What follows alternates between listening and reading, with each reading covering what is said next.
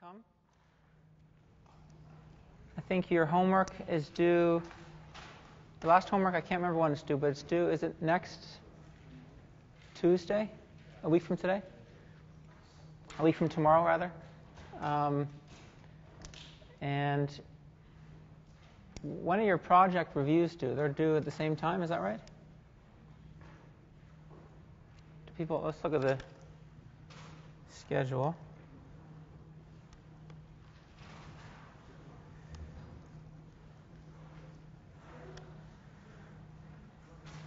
Oops.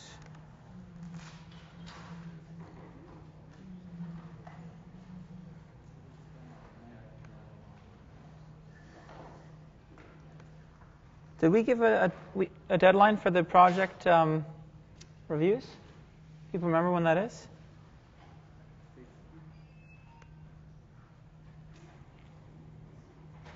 Well, it might be on Piazza. I guess I'm not finding it here, but your project review should be pretty soon, due pretty soon, right?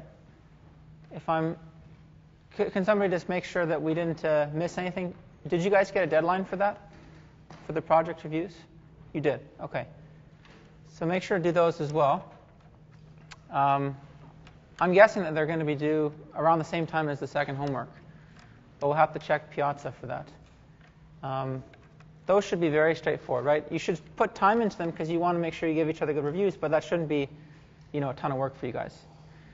And then after that, you have what we're calling a little test. It's a very kind of short or shorter test in the midterm, and it's going to be completely multiple choice and true-false. So it's just going to be about the level or probably a little bit harder than the quizzes you have. It should be, a very straightforward thing. We're going to try to take questions about the same level or maybe a little harder than the quiz you've had all year and just, compile them into a test that's completely multiple choice and true-false. That'll be the last week of class.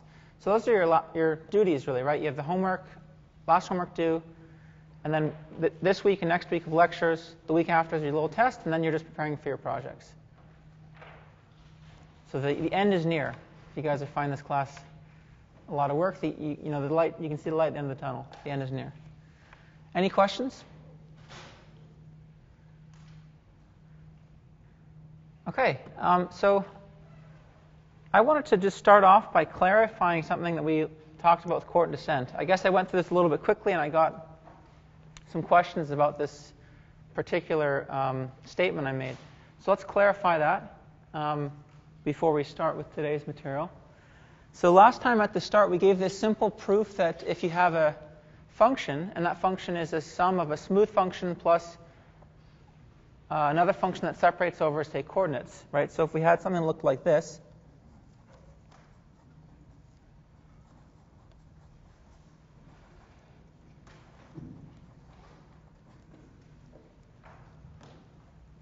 then we said that if you had a coordinate-wise minimum of this function, so any point that was exactly minimized this function if you try to move along any coordinate direction, then that would imply that you have a global minimizer. Okay, and we gave a simple proof for this, and there's one step that we went a little fast. Looks like we went through it a little fast because people had questions about it, so let's just make sure that's clear. I think it's another example of how being very comfortable with subgradients, say, is a very powerful thing. So what we did is we took f of y. We said, let's suppose x is a coordinate, y is minimizer. And we took f of y minus f of x. And, right, that's it's of course equal to just g of y minus g of x plus the sum of hi yi minus hi xi. And we used the property that g is smooth and convex, right? That we can lower bound this by the gradient of g at x transpose y minus x plus the same thing, right? And then we just wrote this out. Right, I'll just keep this here so you can see what happens.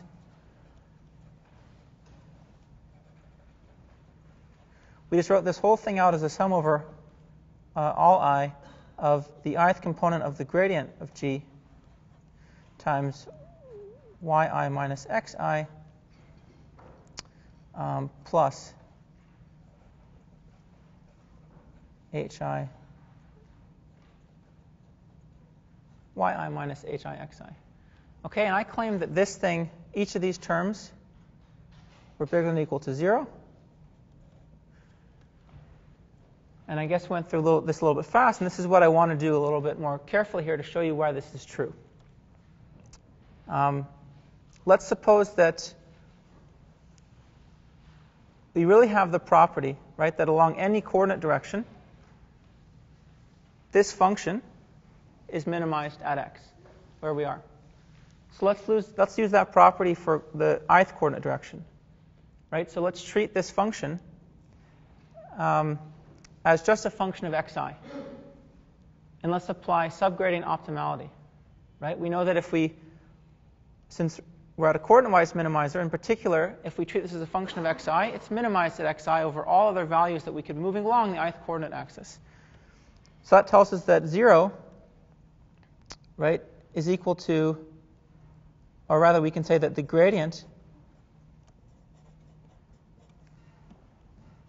in the ith direction, so this would be treating this function as just a function of xi, so taking the partial derivative with respect to xi, plus taking the subgradient of this only with respect to xi. You can see the only term that's going to appear is this guy. This has to contain 0. Right? This is subgradient optimality.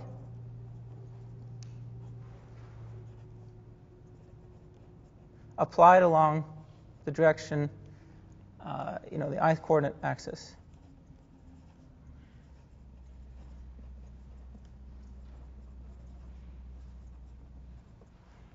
So hopefully that's clear to everybody. Is there any confusion about that? Just treating this as only a function of xi and saying that it's minimized at xi when I try to take any other value along the ith coordinate direction. So this is just literally the property, like I said, of x being a coordinate-wise minimizer. Okay, so in other words, we know that minus the ith partial derivative of g at x is a subgradient of hi at xi. Okay, well, what does this mean? Let's just use the property of what this means in terms of subgradients. It means that if I have any other point, let's call it yi, and I form a lower bound, a linear lower bound with this term, right, serving as the role kind of as the slope, because it's a valid subgradient, then it means that this is true.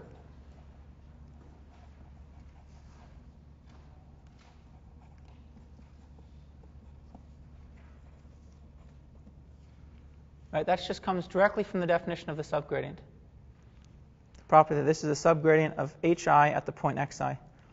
And if we rearrange this, we'll see what we exactly get. This term is bigger than or equal to 0. Right? We just move everything to this side, for example, and we just get that the gradient of, or the ith partial derivative of g at x times yi minus xi plus hi yi minus hi xi is bigger than or equal to 0. And that's what we wanted. Okay, so here it's very short proof, like something like maybe 8 lines or something, right? 8 to 10 lines, saying that coordinate-wise minimizer for a function that's smooth plus separable implies a global minimizer. And this could even be, these could be blocks of variables. There's nothing special about coordinates here. If they're blocks of variables, then we'd have to be a little more careful here about taking a block of the gradient or something like that. But it would be the same argument. Any questions?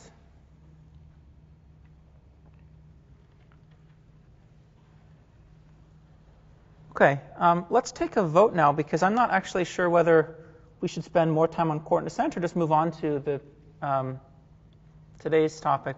I think the two options are we can spend a little more time on coordinate descent, and really what I would talk about is related to coordinate descent. It would be screening rules, which are often used in the implementation of coordinate descent algorithms, but they're not really directly a core coordinate descent topic. So we could cover screening rules at the end of this lecture, and that would kind of spill into today's topic, and so we could then move on probably, I don't know, halfway through we can talk about proximal Newton, which is today's, the Frank-Wolfe method, which is today's topic. And then if we did that, we may end up skipping one of the advanced topics, because we probably run out of time. So we might skip something like the exact path following algorithm, for example. That's option one.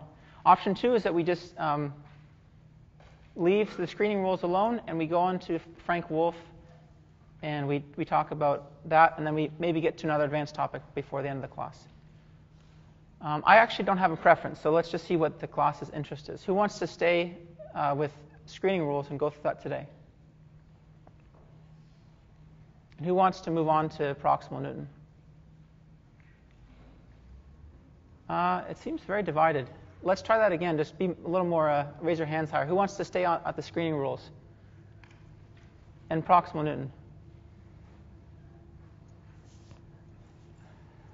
It's a toss-up. I keep saying proximal Newton. We're talking about Frank-Wolfe today. Proximal Newton would have been on Thursday. For some reason, I have it in my mind that we would talk about it today. Let's go through the screening rules quickly. There's no real reason not to, and if we move fast enough, we could still get to everything else. So we'll just see how much time we have. It's an interesting topic. It's another topic that's become quite popular as of recently. So at least in every major ML conference, every NIPS, every ICML, etc., I think you'll see at least one paper nowadays on the screening rule. And on your homework, you're doing a screening rule for the support vector machine, which is, I think, pretty neat as well. So this all really started with one paper, as far as I can tell. This paper by El Gaoui, who's at Berkeley in 2010. It's a very interesting concept. Don't know what happened. And they're not directly kind of a core topic in terms of coordinate descent, but they're often used in conjunction with coordinate descent, because they're often used in conjunction with an active set method. And so they're very related. But the kind of brief description is that screening rules describe a set of kind of methods, a set of techniques, which try to, in a very simple manner, so without solving the optimization problem, they try to determine structure at the solution before actually solving it. And so they're kind of applied in two different ways. One way is for sparse problems. Screening rules are applied to try to determine which features will be inactive at the solution without actually solving the problem. So it's a sufficient condition for kind of throwing out some features before you even solve the problem. Another class of screening rules, like the one you're studying on your homework, try to throw out instances. So they actually try to determine kind of, say in a support vector machine context, which observations or which instances will not be support points. So again, you can kind of safely get rid of those before solving the problem. And so they've become a very hot topic, because you can imagine if you can make these decisions, say with a single pass for the data set or with a very simple rule that maybe only takes linear time, then you can really save yourself a lot of computational effort for large problems. We're going to describe the safe rule for the lasso, this was where it all started, really in the lasso context with what these authors called the safe rule. And the rule is as follows. If I'm solving a lasso problem with feature matrix X or predictors X and response or outcome Y, and I want to solve the problem at lambda, then I just go through every inner product that I see. This is the inner product of my ith feature with Y. I look at its absolute value, and I compare it to something. Compare it to this right here. Right? Lambda minus the norm of my feature times the norm of the outcome times this ratio. Lambda max is defined as the largest value of lambda for which all components of the solution are 0. And that's known in closed form for many of these problems. So it's another good exercise kind of involving duality, say, or the KKT conditions. Convince yourself this is true. I claim that if you're solving a lasso problem and you take lambda max to be equal to this value, then the solution will be the all zero vector. So if I take the largest absolute component of x transpose y, the solution to the lasso problem will be the all zero vector. For any smaller value of lambda, that won't be true. You'll get at least one non-zero component. And for any larger value of lambda, of course, you'll still get the all zero vector. So go ahead and try to check that using the KKT conditions or duality. You can do it either way. It's another good practice problem. So that's something we compute ahead of time. Typically, all these algorithms would compute this anyways because they would recognize that any value of lambda larger than this value that the user passes, you don't have to even optimize, right? If the user passes in a value of lambda larger than this, then we can just return 0. So usually this is computed anyways. It takes just a very short calculation to compute. And the rule is as follows. If I take, like I said, the inner product of the ith feature with y and I compare it to this value, then if it ends up being smaller, an absolute value than this value, then I can determine that at the solution, I would have had the ith coefficient equal to 0, the ith component equal to 0. And so I make this one pass of the data set, right? This one sequence of n inner products I take. I compare them to these right-hand sides. This right-hand side's also going to change with I, right? Just because of the norm of the feature here, different. And if it happens to be that I get, the absolute inner product less than this value, I just say that, okay, well, it wouldn't have been a non-zero at the solution anyways. I can discard xi from my data set. So I actually solve a smaller lasso problem. Don't even include that column in the X matrix when I go to solve the lasso problem. Now this is a safe rule because it's the reason the acronym SAFE was used is because this is a non-random, it's a deterministic inequality. So if this happens, then it is always true that beta hat I is equal to 0. So you can safely discard it. There's nothing random here. It's completely deterministic. There are other rules that aren't safe, that maybe can even do more than this, which say that if something like this passes, then with high probability over the data generating distribution, it is still true that the feature is 0. But it could be in some instances you actually threw it out by accident. So those are not safe rules. Sometimes those are called strong rules because they are able to discard more features than the safe rules are. And I think I gave some references at the end for both of them. But let's study this one. This is actually quite an easy rule to prove from the dual of the lasso.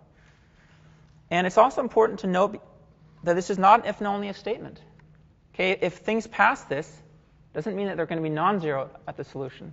That would be amazing, right? If I told you they had a rule that exactly determined which variables were non-zero at the solution for the lasso, that would be amazing. That would almost be too good to be true, right? Because we think of the lasso as performing variable selection in some kind of complex way we can't quite understand. That's the output of an optimization problem. If I told you I had a closed form that determined exactly which variables it was going to choose, that should be very surprising. And that's not true. This is sufficient but not necessary, right? In other words, it could be the case that I run this and I throw out no features at all. I throw out no predictors. But the lasso solution would still have a ton of them being 0. That is a possible outcome of this screening rule. And there have been many advances in screening rules for the lasso for a bunch of different problems. Like I said, there seems like there's almost a paper every time at every one of these major ML conferences. So go ahead and do a literature search if you're interested. This was the first, and arguably the simplest as well. So let's try to figure out why this is true based on the lasso dual. Remember, the lasso dual is this problem. If you give me, I guess we didn't write down the lasso problem, but probably a lot of you guys remember at this point that it looks like this. And the lasso dual is to maximize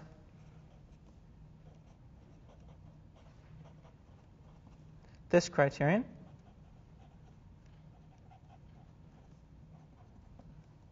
Over all u being the dual variable. Okay, so that's the primal, and this is the dual. And we could rewrite this. Right, I could get rid of this term, and I could turn this. I could get rid of this negative, make this a minimization problem, but ends up being helpful just to keep it like this for now. Okay, So what is the idea behind the safe rule? Well, the idea is as follows. Let's suppose that I was able to find a dual feasible point.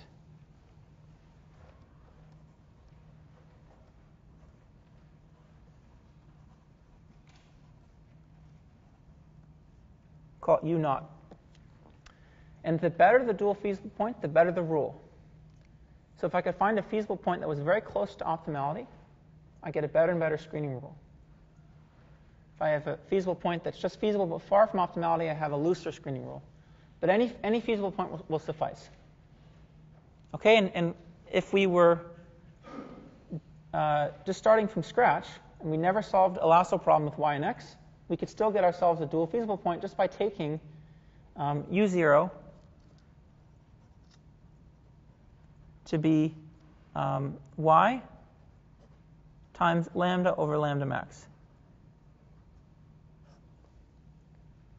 Right? Remember that lambda max was equal to the largest value of x transpose y in absolute value. So it's the infinity norm of x transpose y. You can check that if I take x transpose u naught, this value, right, then I'm getting, and I take the infinity norm of that, then I get the infinity norm of x transpose y over lambda max, which is 1, times lambda. So it's actually equal to lambda. So it's definitely going to be feasible. Okay, so this is just usually called dual scaling. I can just take my response and scale it to make it dual feasible. So that's kind of like the poor man's dual feasible point. There are other ways to get better dual feasible points that may cost more, but we can just stick with that one for now. That'll give us the safe rule we wrote down before. Okay, but if I have a dual feasible point, then g of u0 lower bounds g star, which is going to be the optimal value of the dual problem. Right? Because the dual problem is to maximize this criterion over all feasible points. Certainly a feasible point will give me a lower bound on the maximum. So I can actually, as I wrote in here, right, let's just call this gamma, this value gamma. Then I can go ahead and I can just stick in the constraint that g of u should be bigger than or equal to gamma in my dual problem, and I have not changed the problem.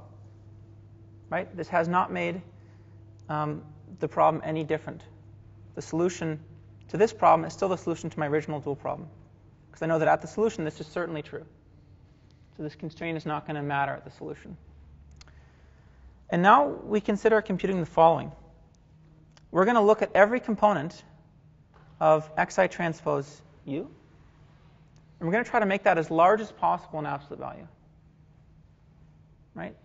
With respect to the constraint that g of u has to be bigger than or equal to gamma.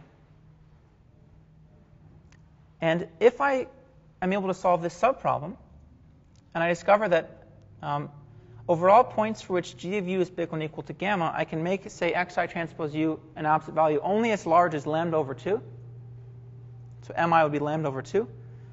Then that implies that at the solution, beta I is going to be 0. Why is that? It's because, well, let's think about first just this later implication. From the KKT conditions, right? From the KKT conditions, if xi transpose u is less than lambda, strictly, that implies that beta I is equal to 0. So how do you see that between these two problems? Write down the Lagrangian and different. So remember, to derive the dual, we usually define this to be z. And we put in a constraint that x beta is equal to z. That'll lead to this dual. We've done that in a previous class, I'm sure. Write down the Lagrangian, differentiate the Lagrangian with respect to, I can't remember if it's z or beta. Maybe differentiate with respect to z. You'll see that we have the property that x transpose u is equal to lambda times the subgradient of beta at the solution. Okay, so if it's strictly less than lambda, means the subgradient is strictly less than 1, that implies that the solution has to be 0 on the ith component. This implication I'm pretty sure we've done before in class as well. So this should ring a bell.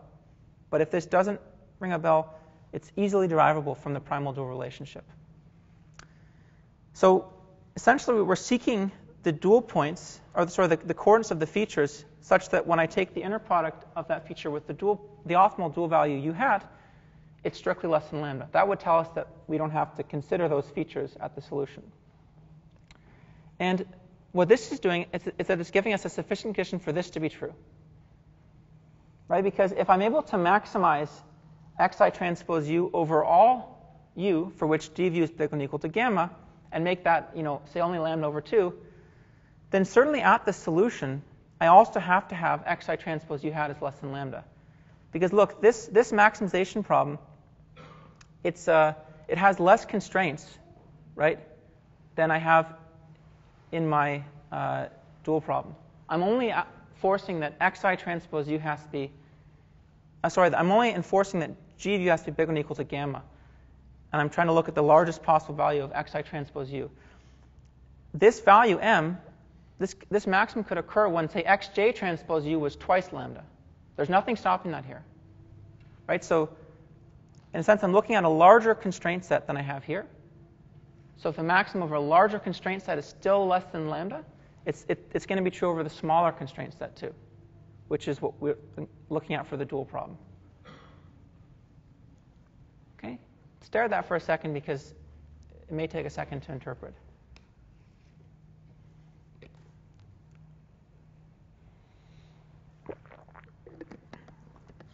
Now you can see why the dual lower bound is so important, right? If I didn't have this, then this doesn't make any sense, right? The largest I can make xi transpose u is infinity in absolute value if I don't have any constraints. And if I try to, another thing you might think to do is, well, let's just maximize xi transpose u subject to all the other ones, right? xj transpose u is less than or equal to lambda in absolute value for all j not equal to I. Well, that'll also give you a valid screening rule, but that's just too hard. The trick is to make the subproblem easy enough that we can solve. So we're going to want to actually compute mi in closed form. So easy enough that we can solve, but hard enough that it actually gives us some leverage. Right? It has to be that this lower bound, this quantity mi is not trivial in some sense. It has to actually still retain some information about the problem. So that's why this is kind of a cleverly constructed rule. Here's the picture. Some people find this picture very clear. Some people find it very confusing. So, I don't know whether or not I can explain it much better than this. But you'll have to stare at it for a while if it doesn't make sense. So this is supposed to be showing the dual constraint set. It's x transpose u, and infinity norm less than or equal to lambda. Right? It's a convex polyhedron because it's the intersection of a bunch of half planes, half spaces. xi transpose u, say less than lambda, and xi transpose u bigger than minus lambda for each I. And what we're doing is we suppose that this was our theta is the dual variable here. So suppose that we actually, through dual scaling, we obtained a feasible point here, theta. Okay, and let's suppose that this gives the contour of the dual function at optimality. So when we look at theta star, and we look at the contour of the dual function, we know it's going to touch the constraint set. Right? That should be kind of intuitive in a sense. What we're actually doing is looking at a lower contour of the dual function. Right? So if you think about this in 3D, this is a hill with the highest point of the hill here, and the hill kind of descends in all directions. And this is a slice of the hill at some value, and this is a slice of the hill at some lower value. And we're actually going to add this constraint to our dual problem. Right? It doesn't change the problem because the solution is going to lie kind of on a higher point on that hill. And now we go ahead and we look at every face of the polyhedron, or really every half space that determines the polyhedron. And we ask the question, if I look at the largest possible value, so each one of these has a normal. Let's look at this guy right here. Look at the normal vector to this. The normal vector to this is going to be determining the value, say, of xi transpose u, for some u. And these are the values for which it's equal to lambda. If I restrict myself to lie inside this purple contour, and I try to make that value as large as possible. You see I do that right here. And here I have xi transpose u strictly smaller than lambda. So I haven't reached this hyperplane here, which is xi transpose u equal to lambda. So we know that at the solution, therefore, this can't be active also. Right? At this inner contour, which represents the solution, we still can't have xi transpose u being equal to lambda. So this is not going to be active at the solution. So we've safely ruled out this constraint and this constraint. 2 in green. There are a bunch of other ones which at the solution are actually 0 as well. So it's these 3 red constraints, because the solution only touches this face. So we have not ruled those out. So the safe rule is sufficient but not necessary. But at least we rule out these 2 constraints. Kind of a geometric picture of the safe rule. Okay, and this geometry ends up being useful. Most of the subsequent work that's being done on screening rules is all based on convex geometry.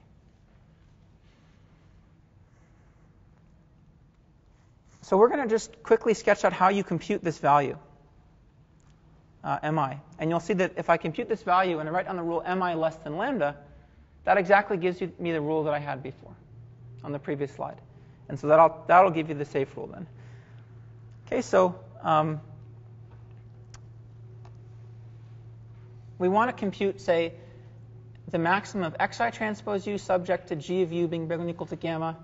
And also we want to compute, we want to solve this problem, but for minus xi transpose u, minimize minus xi transpose u. Minimize xi transpose u. Right, we want to compute the max and the min. If we compute those two, it'll give us the biggest and absolute value that xi transpose u can be subject to this constraint, g of u bigger than or equal to gamma. Another dual argument, so another good thing to practice is take the dual of this problem. How many variables should that dual, how many dimensions should that dual problem have? It should have just 1, right? Because there's only 1 constraint. So the dual problem is going to be univariate, even though this problem was in Rn. And the dual variable here I'm calling mu. And the dual ends up looking as follows. Minimize overall mu bigger than 0 minus gamma times mu plus 1 over mu times the norm of mu y minus xi squared. Okay, so the dual of this is this problem. And from strong duality, we know that their optimal values will be equal. So kind of a second application of duality. This one is actually quite easy to solve because it's univariate. So I can just differentiate this one and set it equal to 0, find the optimal value of mu and plug it back in. That's all I've done here. So I'm just leaving out some details because they're not interesting. But you can work that out if you're curious. So the optimal value of this problem is equal to the optimal value of this one, and it's easily computed because it's univariate. And it ends up just being the norm of xi times the square root of the norm of y squared minus 2 gamma minus xi transpose y. This comes from the direct calculation. And mi, right, it's the maximum of this over plus or minus xi. Because mi is equal to either the maximum of this problem or the minimum of this problem. I could think about it as the maximum of this problem or the maximum of the problem where I put in minus xi there. So if you think about maximizing this quantity over plus or minus xi, you'll realize that actually all I have to do is put an absolute value of xi transpose y here. This will always be positive. It won't change with plus or minus xi. This part, right, it's going to be negative for one of minus xi and positive for the other. And so when I maximize, I'm going to, of course, take the one that's positive. So this is the maximum over plus or minus xi of this quantity. So this is mi. And now we know that if I actually just compare mi to lambda, if this is less than lambda, then I have a safe rule. Whenever this is less than lambda, I can safely discard feature I. Just don't even load it into memory if I have a big problem when I go to solve the lasso problem. And just rearranging that gives you the rule on the previous slide. And I've just plugged in gamma for the, this is the dual criterion at our dual feasible point. Okay, so just a simple rearranging gives you this rule. Which is kind of an interesting rule also from a statistical perspective, because we can think about let's think about all of the variables xi having unit norm, right? Which is something that's actually not that uncommon to do for the lasso anyways, because if we're going to be penalizing the absolute value of the coefficients, if the variables are on a different scale, it doesn't make much sense. So sometimes, as a common pre-processing step, people normalize the variables anyways. So that means that this right-hand side is just a single number. It's lambda minus the norm of y times the ratio of lambda max minus lambda over lambda max. And another common thing to do is to center the variables, right? If I wanted to include an intercept in the regression. So in that case, this would really be the correlation between xi and y. Really looking at the correlation between xi and y. And this is a threshold. It's saying if the correlation does not cross some global threshold, the same for all I, then I know the lasso won't choose that variable, so I don't have to include it in the actual optimization problem. It's interesting because we don't think about lasso and correlation screening on the same footing, right? Correlation screening is so naive. Something that people did for years and years and years before kind of fancy high-dimensional regression procedures. But this is a sufficient condition for the lasso to throw out a variable. So it's a pretty interesting kind of relationship. One other thing I'll say is that to make the safe rule very effective, so you can take a look at this paper, this one I mentioned here and some of the other papers at the end, you can see that if you're very far down the path, if I'm trying to screen out variables when lambda is far away from lambda max, this gets less and less efficient. The proportion of features screened away gets smaller and smaller. Okay, because you can think about the dual feasible point that we're using is farther and farther from optimality. Right in this picture, if I take whatever y was and I scale it down just to be dual feasible, if lambda is really small, the dual feasible point is kind of weaker and weaker, this guy here. So this lower bound is looser and looser on the optimal dual problem. And so the rule is less and less effective. So what's commonly done is that the lasso is solved over a grid of lambda values, and the dual feasible point comes from the last solution. So that's the last solution admits a dual optimal point, and we scale that down to get a dual feasible point for the smaller value of lambda. And that actually gives the tighter lower bound. And so that's sometimes called sequential safe screening. And that can be pretty effective. So what's commonly done in, say, the state-of-the-art coordinate descent algorithms is that they start off by screening out variables. They just throw out a bunch of variables. And then among those variables, they do a single coordinate descent pass number, and they actually get an active set that's just the one that survived that first thresholding pass. And they iterate over that until convergence, and they check the KKT conditions. So what they're really optimizing over is a much smaller set of features than the full set, because it goes through two screening rules. One, that's this screening. The second, that's the first loop of the coordinate descent algorithm. And then to move on to the next value of lambda, they do the same thing. They screen away using this screening rule, maybe with a smarter value of the dual feasible point. They do a single pass to get the active set, and they iterate over a very small active set until convergence. So for this reason, it's oftentimes true that solving a very large-scale lasso problem can actually be more efficient than solving a large-scale ridge regression problem, which might sound bizarre, right? Ridge regression is smooth. It actually has a closed-form solution. It's a solution to a linear system. But at really large scale, we actually have better luck solving lasso problems, when done, say, with coordinate descent, than we do a ridge regression problem, which is, I think, kind of surprising. All right. Is there any questions about screening rules before we conclude?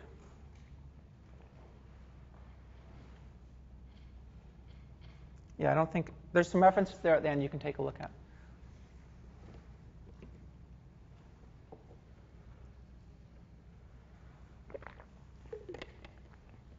Okay, so for those of you who wanted to hear about screening rules, hopefully now you can go write a new paper on them. For those of you who didn't want to hear about them, I'm sorry, but that was that. And let's take a 5-minute break, and then we'll come back and do Frank-Wolfe. Talk about conditional gradient method, also called the Frank-Wolfe method. There's kind of a theme you can tell with these last set of topics. They're things that are very popular right now. So I've said that a lot. As I see it, and this is probably not a very historically accurate, representation, but coordinate descent was very popular, say in 2009, 2010. It still is, but that was, at the time when everyone was really working on it really hard, and it had a comeback in some sense. Then came these methods, conditional gradient and Frank-Wolfe, 2011, 2012. And these were very, very popular at a time. And then now, and maybe even I'd say 2011, 2012, 2013, now it seems to be fast stochastic methods that are gaining a lot of popularity. This is all within the ML optimization community. I'm speaking on behalf of, from what I can tell. But I don't think that's very accurate, and it's not. I didn't document this anyway, but this is just my impression. These are still all very popular. People are still really intensely pursuing these methods, but they each had kind of a wave in some sense. So what does the conditional gradient method look at? So we go back to a constrained optimization problem where we're minimizing some convex smooth function subject to a constraint set C, x being in C, where C is convex. So we have different methods for solving this, right? But in the context of first-order methods, we really have one, which is projected gradient descent. There's some variants we could do, but projected gradient descent is kind of like our staple. Right, so what we do is we take a gradient step with respect to f, and then we project onto the constraint set. Repeat that over and over again.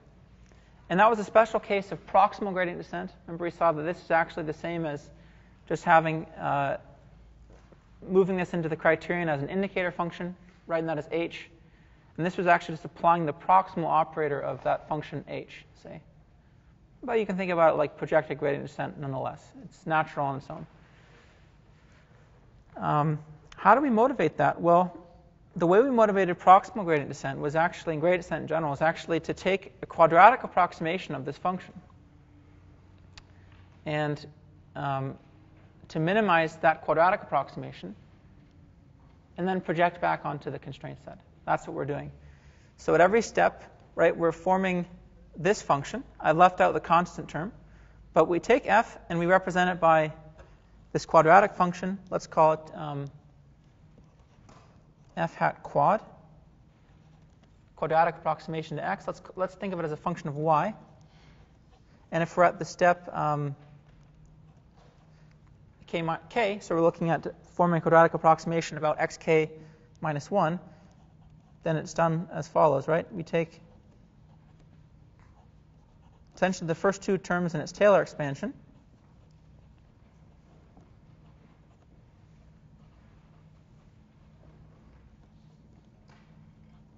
And we add a quadratic term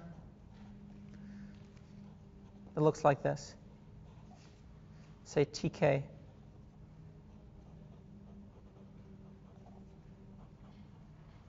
So you can think about that like I'm taking the Hessian here to be just a multiple of the identity. It's actually 1 over tk times identity. That's this quadratic approximation.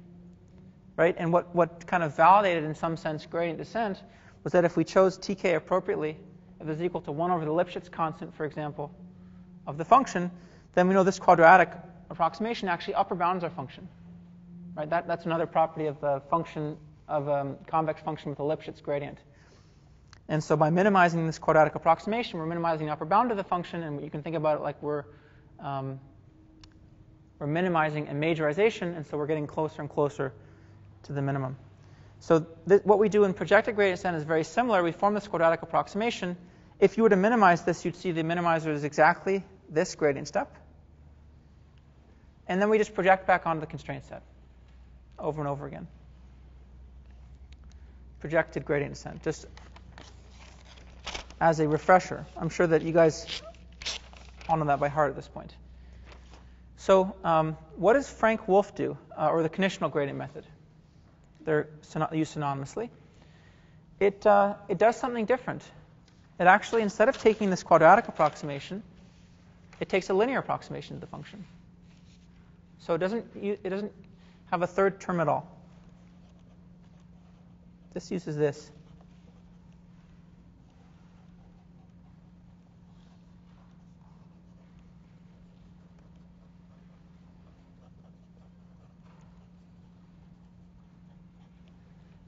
Now, what happens if I were to minimize this and then project onto the constraint set?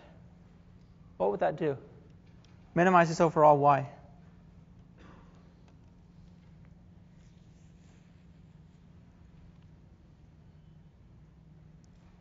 happens if I minimize a linear function? This is just linear in y, right? Look, there's only one appearance of y.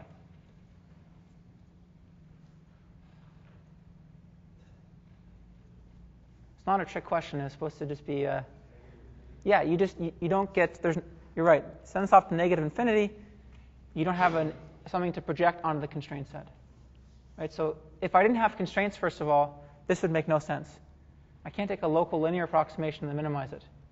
Right? That was my function. That would just send me to minus infinity. And I can't take a local linear approximation and then project on the constraint set for the same reason.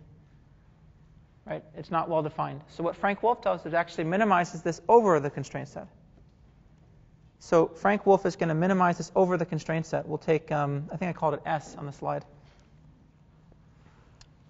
S k minus 1 is the argmin over all y in the set C of f hat ln y.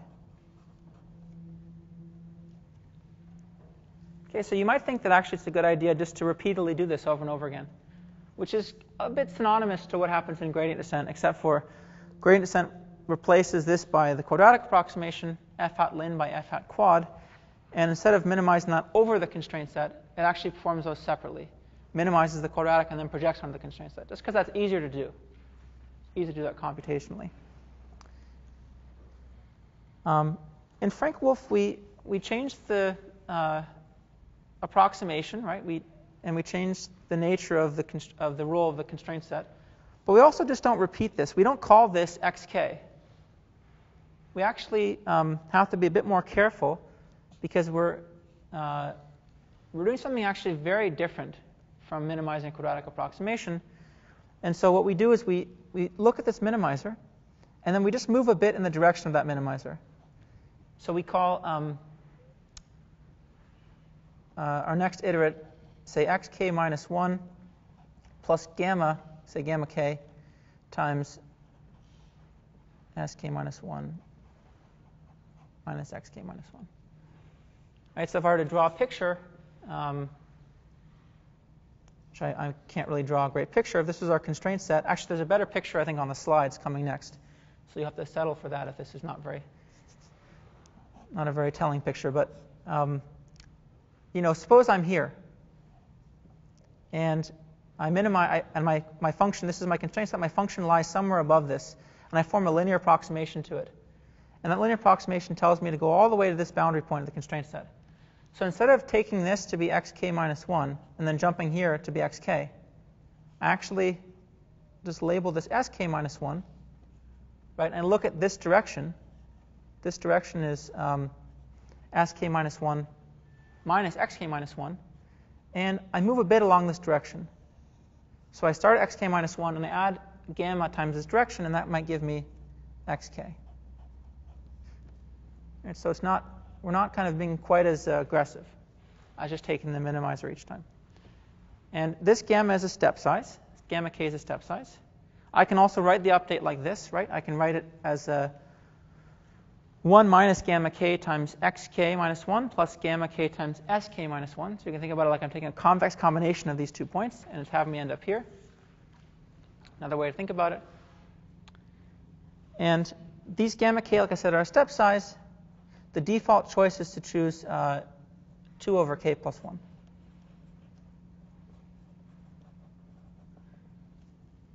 So another difference to, say, projected gradient descent is that we actually, maybe the most common is to use step sizes of this form. We can also do something like line search, but we'll talk about that later. We typically, the default is to take a fixed step size like this. Okay, so as the step size gets smaller and smaller, right? As the iterations go on the step sizes get smaller and smaller, this is getting closer and closer to 0. You can see I'm being less and less aggressive. So I'm actually moving less and less along the direction of the minimizer. So I take very big jumps at the start, and in fact, when k is 1, this thing is gamma is 1. So I just go from the first iterate goes from my initial point to whatever the minimizer is, and it jumps around a lot at the start, and then we kind of slow down and we just follow the direction of the linearized minimizer less and less.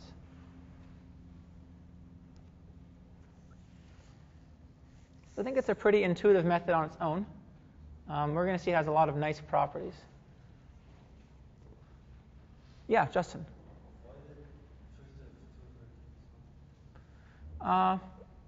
Because it makes the proof simple. There's not really a special choice of 2 over k plus 1. Just makes the proof simple. I don't know if you recall, we had a lecture on it. Well, we didn't really talk about it in too much detail, but in the accelerated gradient descent lecture, we had a choice of the kind of acceleration weights, the momentum weights. And they looked something that was equally, kind of arbitrary. And that was, again, just to make the proof simpler. We're going to see, and I don't know if I included the proof. I included part of the proof. We're going to see that this has the same convergence rate as projected gradient descent.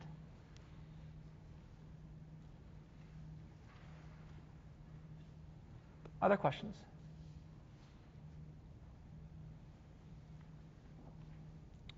Okay, the reason this is called the Frank-Wolfe algorithm is because in 1956, Frank and Wolfe wrote a paper called, I think it was called something like an algorithm for quadratic programming, or local linear algorithm for quadratic programming.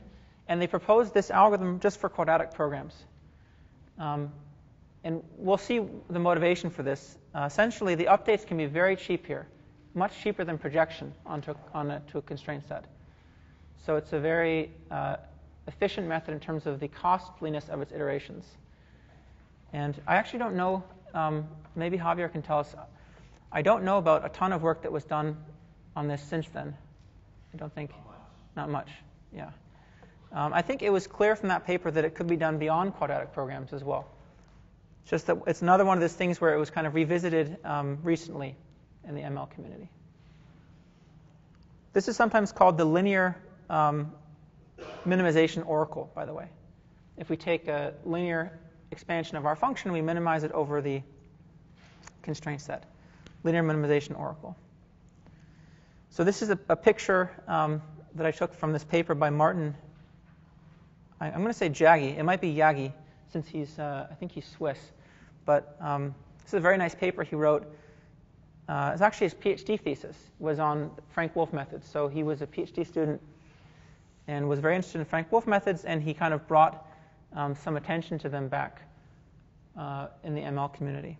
So this is trying to explain this same concept I was drawing, which is that this is our function. We take a linear approximation to our function. His constraint set he called D, and the minimizer might be S, and we move in some along the direction given between S and X by some amount.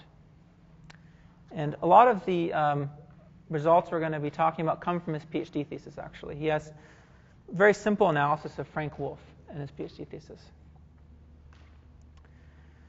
So one of the main motivations for Frank-Wolfe comes from norm constraints. Right, what happens if we're trying to minimize over a norm constraint?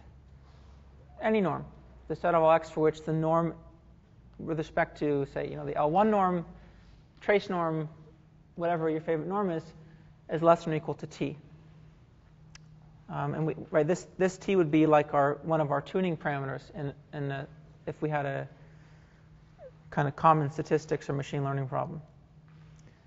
Then you can see that the update here actually has a very simple form. We're just going to minimize, right, over all s,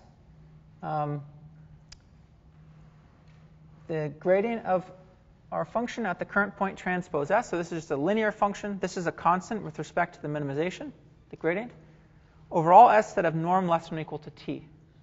So let's notice one thing first, which is that the difficulty of this update, right, being able to solve for this minimizer, has nothing to do with f. Has everything to do with the constraint set, or in this case, the norm. Right, because with respect to this minimization, the gradient of f is a constant. We're just evaluating at our current iterate.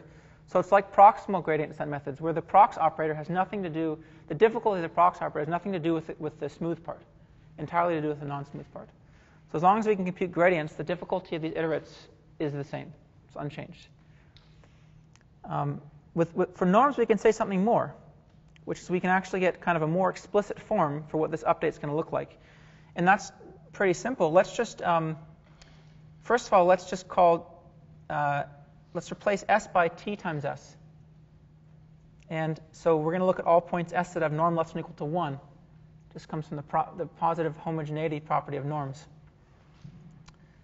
Right, that I can always just pull out a constant with a norm.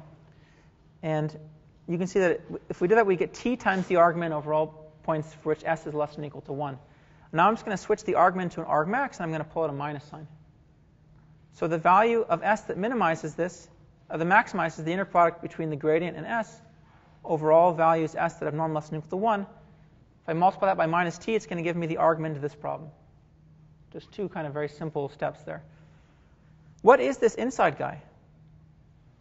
Should look familiar from our lecture on subgradients and things we've done since then. Well, first of all, the maximum over all points s for which s is less than or equal to 1, let's say of A transpose s, that's by definition the dual norm evaluated at A. It's the definition of the dual norm. And so the argmax here is an element of the subgradient of the dual norm. Right? We learned that subgradients of things that are a maximum, pointwise maximum of functions, there was a rule for that. And one of the very simple things you can remember from that rule is that whatever achieves the argmax at A is a valid subgradient for the function. So in this case, whatever achieves the argmax is a valid subgradient for the dual norm at A. So we can replace this. And in fact, for norms, this is an equality. The argmax is exactly the set of subgradients for which they achieve the maximum. And so what we've seen is that s is equal to minus t times a subgradient of our dual norm evaluated at the gradient loss function. Okay, so what do we need to compute this? We need to just know what subgradients of the dual norm are. If you have your favorite norm, you want to perform, you want to use it to regularize your function f. Then in order to optimize it with Frank-Wolfe, all you need to know is how to compute gradients of f. That's what goes inside here, and it's treated as a constant after that point, once you evaluate at xk minus 1. And you need to know how to compute subgradients of the dual norm. If you know those two things, then you have a recipe for computing the update s, and then you just feed it back into the the usual update rule here, right? You take that s and you move along it by some amount. So the key to Frank-Wolfe is that this is often simpler or cheaper than projection onto this constraint set.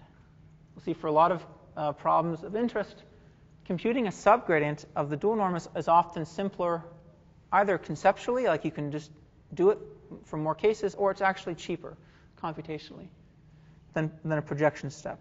So I think either the subtitle or maybe a chapter to Martin Jagi's thesis or a paper he wrote on it subsequently was called Projection-Free Optimization, right? Because it's the idea you don't have to do any projections if you're going to use Frank-Wolfe. Even though you have a constraint set, it reduces to something like this.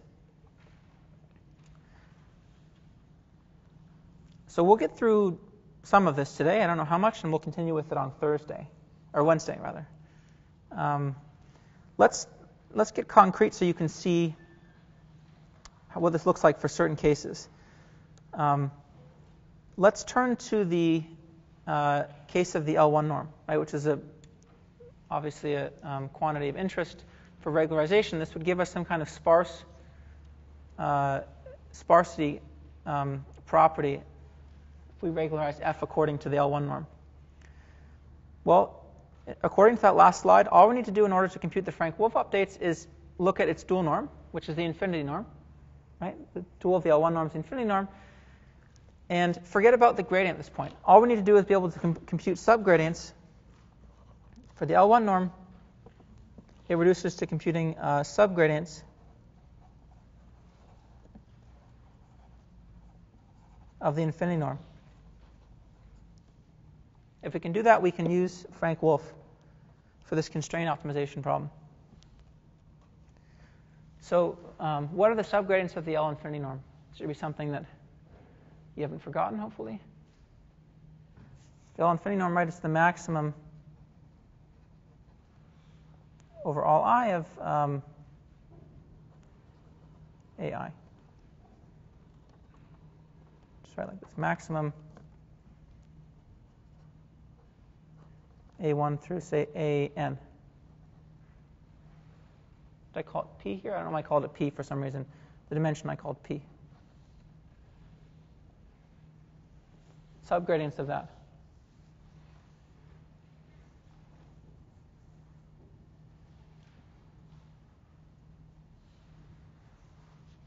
What is a subgradient of that? I don't care about the whole subdifferential, just a subgradient for that. I gave you a vector A.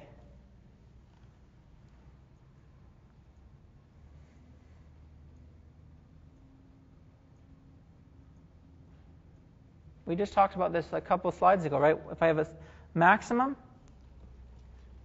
and I asked you for the subgradient, you can take a subgradient of of the term that achieves the max.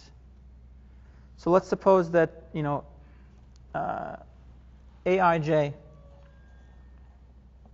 or Ai, is equal to the max. It achieved the max. Then if I just take the sign of Ai, that serves as the sign of Ai, and I multiply this by Ei. So I take the vector that has, whatever, plus or minus 1 in the ith component and 0 everywhere else. That serves as a valid subgradient of the infinity norm. Right? Because if I take the subgradient of this with respect to all of A, then it's just going to be 0 in all components of the ith one and the ith one. If Ai was away from 0, it'll be its sign. And if Ai happened to be equal to 0, this is still a valid subgradient, so it doesn't matter. Okay, so this is I can always, for the infinity norm, I can always just look at which component achieves the maximum and then take its sign and then put all other components equal to 0. That's a valid subgradient. So it's a very natural rule here. I need the subgradient, right, of the infinity norm of my gradient vector, gradient of the loss function, evaluated at my current iterate. So I look at the biggest component of this gradient vector. So look at the biggest partial derivative with respect to all the variables, 1 through p, in absolute value. I call that ik minus 1. So it's the guy that achieves this maximum. And this is now a subgradient, right? Sine of whatever that component happened to be, the gradient times eik minus 1. That's a valid subgradient of with respect to the L infinity norm evaluated at this gradient. And I have to multiply that by minus t, right? That was the update rule. Take that and multiply it by minus t. And then Frank-Wolfe wraps it up like this. We take that minimizer and we take a convex combination of that and where we were before. So you can see it's very much like greedy coordinate descent. That's kind of an interesting relationship there. All I do is I think about taking any of the p coordinate steps, right? If I'm just doing a true descent method where I'm descending along the gradient, and look at which one would take me the farthest. That's all this is saying. Which coordinate update would take me the farthest? I choose that one, and I move in that direction. And you can think about it in a couple ways, right? Like I'm taking a convex combination of where I am in that direction, or I just move in that direction by an amount gamma k. So this was a very simple algorithm, right? There's nothing computationally sophisticated here. All it is scanning through and taking maximums of things, and I'm updating just one coordinate of my only one coordinate of the x variable is being updated at every iteration. Nothing else is being updated. And so it's a lot simpler than projection onto the L1 ball, right? What would projected gradient descent do? It would take x minus the gradient and it would project onto the L1 ball at every step. Projection onto the L1 ball of radius, say, t, that's actually not trivial at all. So kind of the most simple implementations of that, they can be written out in, I'd say, semi-closed form, and they take n log n operations. And if we do it kind of cleverly, we can do it in linear time. But this is like research level. It's a research level topic, right? People write papers about projecting onto the L1 ball efficiently. So you could look that up, and there would be a fast linear time algorithm you could implement. But at least this is a lot simpler, right, than projecting onto the L1 ball. Let's look at LP regularization now. So let's just think about, I want to regularize with respect to the LP norm, or I want to put an LP norm constraint, LP less than or equal to t of x. And p is anything that makes this norm convex. It's between 1 and infinity. Then in order to compute the Frank-Wolfe update, I need to be able to compute subgradients of the LQ norm, where Q is the kind of dual or conjugate of P. So I have 1 over P plus 1 over Q is equal to 1, right? Because we know that if this is true, then this is the LQ norm is the dual of the LP norm. So I claim that you can actually choose the subgradient. You can actually choose a particular subgradient. It's very easy to compute. And that's something you guys can check if you're curious to see where this comes from. Write out, so where does this come from? Write out this problem.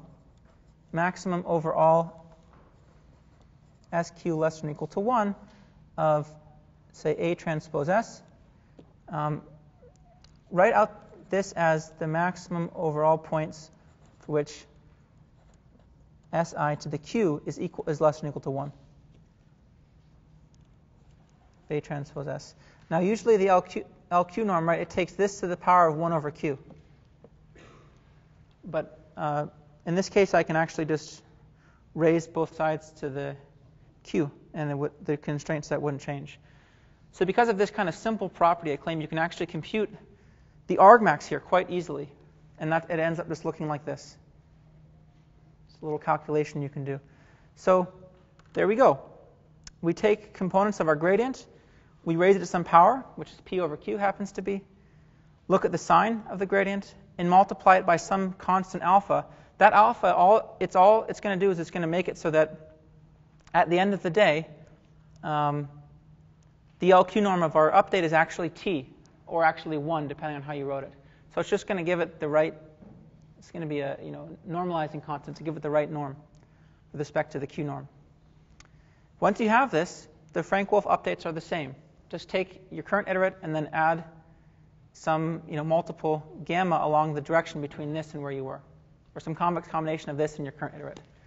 Think about it in both ways.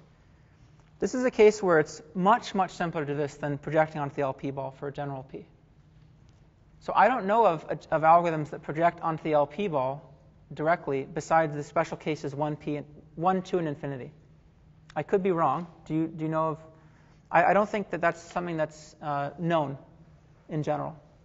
Right? So in order to project onto the LP ball, you'd have to actually run some kind of inner optimization procedure and do it approximately. There's not really much more difficulty here than there is in the L1 norm case. It's a very simple update still. So a big win for Frank-Wolfe. Let me tell you one more example, and then we'll call it a day, and we'll come back. Next time we'll see the convergence properties of Frank-Wolfe. And the last one is trace norm regularization. And this is the one I think where Frank-Wolfe has one of the biggest advantages compared to projected gradient. So let's suppose that I'm looking at the trace norm ball.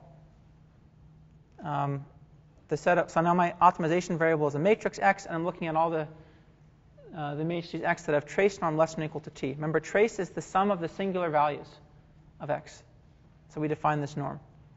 And from an earlier homework, I think, or even lectures, we know that the dual of the trace norm is the operator norm, this guy. So it's the largest singular value. And what we need to know is how to compute subgradients of the operator norm. And we're going to evaluate that at the gradient, right? So again, it doesn't matter what this is. Just think about computing subgradients of the operator norm for a matrix A. See if you can figure out how to do that. Do we have that as homework? I can't remember. Is this a homework problem? It was? Oh, it was in our lecture. I see. Okay, so I guess I already had this in the lecture earlier. Your homework might have been computing subgradients of the trace norm. That maybe was your homework. But in any case, if we take u and v to be the top, left, and right singular vectors of A, then this is a valid subgradient of the operator norm. And if they're unique, actually, if there's no tie for the top singular value, then this is the only subgradient, so that the operator norm is differentiable. This is its gradient. So this is where u and v are the top, left, and right singular vectors. So if I take its SVD, this is the first column of u, and this is going to be the first column of v, or the first row of v, depending on how you're writing it.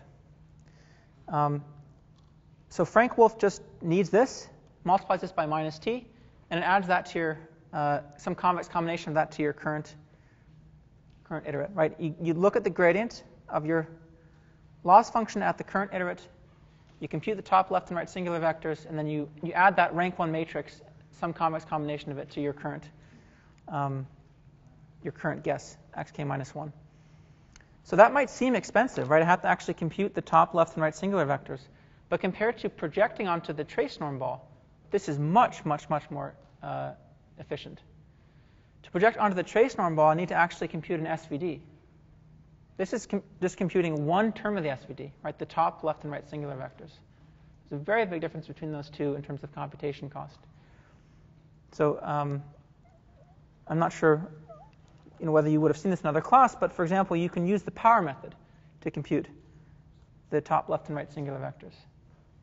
I use the power method, I iterate until convergence, and there's lots of kind of variants of that as well. So I can do this for very large matrices, A. And I can also take advantage of the sparsity of A with something like the power method as well, because all it involves is matrix multiplication by A, or A transpose. So some people are starting to think about these types of methods for very large-scale trace regularization problems, like matrix completion problems. Think about what we talked about for back when we did proximal gradient descent. We actually looked at the version of this problem that was penalized. All right, I took smooth function plus lambda times the trace norm of x. In some sense, right, it's an equivalent problem statistically to this one, depending on lambda and t. So even the proximal operator of the trace norm is way more expensive than this. It also requires an SVD.